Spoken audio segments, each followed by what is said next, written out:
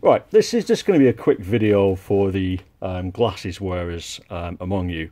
Quite often when people talk about goggles or do goggles reviews, there's always lots of people sort of commenting that they have to wear box goggles because they wear glasses and stuff like that. And for a long time, I've used my Skyzone, I think, what are these? V02S V Plus. Or should I say 02S V Plus, and these are basically the goggles that Lidrib used until very recently. He's got a review on them, and I've changed mine slightly. So I've removed this standard faceplate, put on a Fat Shark faceplate, basically just to add the fan. And these have got a newbie drawn comfort Fat Shark foam pad around them, which is really nice. But recently, or should I say, what I tend to do with mine is I just take some old glasses lenses and stick them inside with a bit of 3M foam tape. But recently I lost my lenses. I took them out, misplaced them, and couldn't find them. So what I've been doing is sticking my ginormous sunglasses prescription lenses inside like so, and as you can see, it just doesn't work at all, and I can't really see much when I'm flying. So I got some new specs recently, so all I've done is remove the lenses from them, and this is basically one of the lenses. And then all you want to do before you remove the lens is just put a little mark as to where your eyeball naturally looks straight ahead, and in my case the mark would have been about here.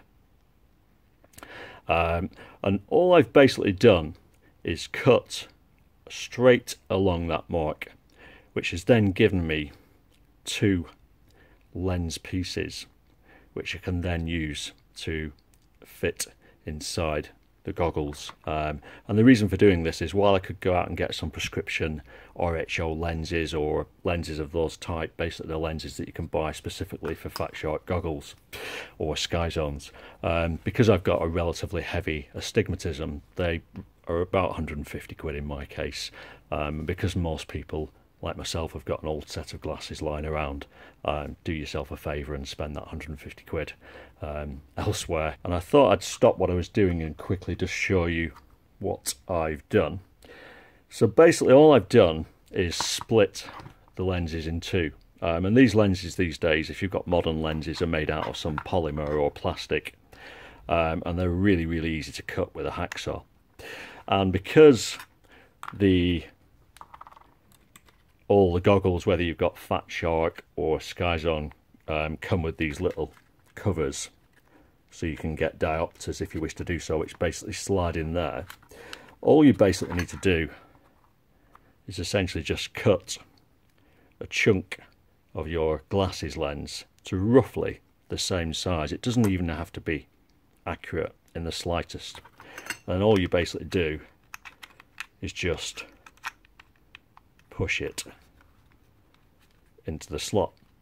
And as I said, it doesn't have to be accurate.